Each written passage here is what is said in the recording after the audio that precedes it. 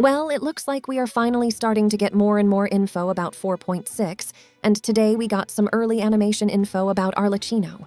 Or so we think. I'll explain why I said that soon. Also, before I start this video, yes, yesterday's videos got mixed up with different thumbnails and titles. I was so busy helping my mom that I handed the uploading and partial editing to my friend, and you all know what happened. He is a good friend and editor, but even he rushed it as well. I barely had time to check everything yesterday, so I apologize for the confusion. All right, yesterday we had some new info come out about Arlecchino's animations and also kit details. But you know me, I don't like early info because it tends to be half correct. So I did some digging and found out the sources and a lot more that will surely get you excited.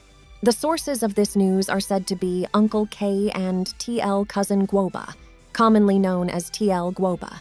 But Guoba has come forth and said himself that he shouldn't be tagged as the source, as he just translates the information and doesn't have insider info. Since Guoba acknowledged that he was the one that translated it, it does seem to be coming from a credible source, which is Uncle K. Even HXG Diluc has mentioned Uncle K here and there, so I'm guessing he has a really good background and good credibility. Let's first look at the news and then see a few questions asked by the community that Guoba explained or translated as well. So according to the translation, Arlecchino will have a dual blade stance, and in her elemental burst, she takes off her jacket and fights. She works well in teams with Chlorinde and Chevreuse, and her AoE damage goes crazy even without reactions. Now I have to ask how they know how good Chlorinde is with Arlecchino, since we barely have info on, Arlecchino. Maybe they do have some early kits on Chlorinde, and that's what they are basing it of. But it does seem a little sass, not gonna lie. Now let's see the questions that the community asked.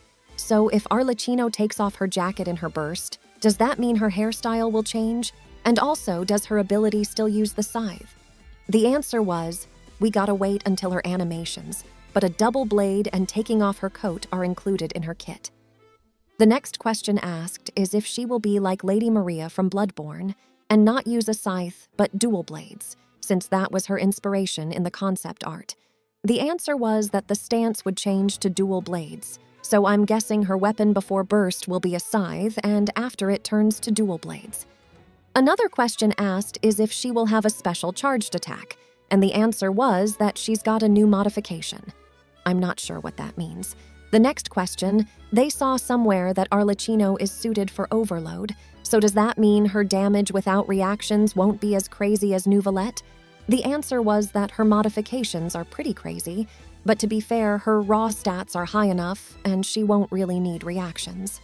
But adding a reaction will elevate her damage. Then he also comments on the old news that the Chevreuse team will be crazy with her and won't take much brainpower to use.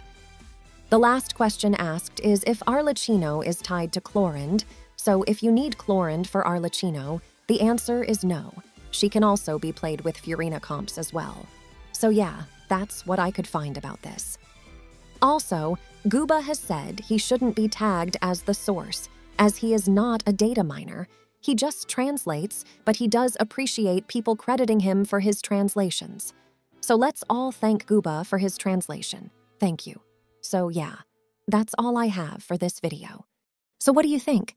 Comment down your thoughts, and while you are at it, like and sub too. Oh, and turn on the notifications as well so you don't miss out on anything. Thank you for watching and have a wonderful day, everyone.